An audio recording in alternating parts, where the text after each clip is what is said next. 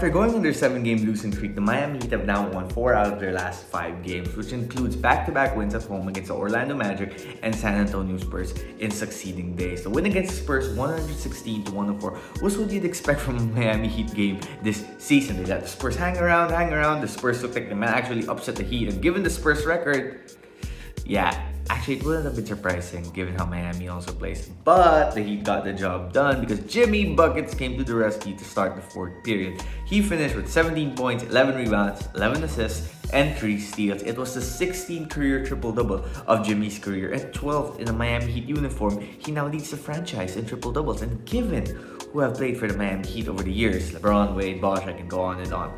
Quite an impressive feat for Jimmy.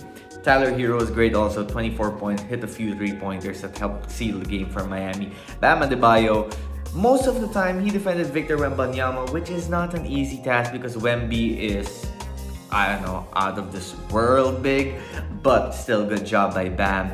Terry Rozier, well, what was scary about him today was his shooting percentage, but he did his job playing point guard position, and anything's better than Kyle Lowry, I guess, at this point, right?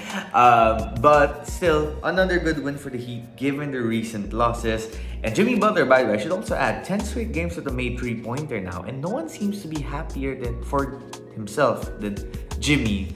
And are you even surprised? So I did that. Cat, shut up! You definitely get slapped on my way out. Anyway, the vibes seem back in the Miami Heat locker room. They seem to be in a happy mood again.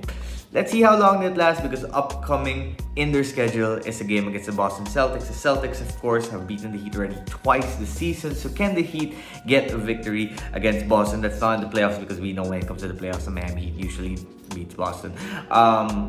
We shall find out.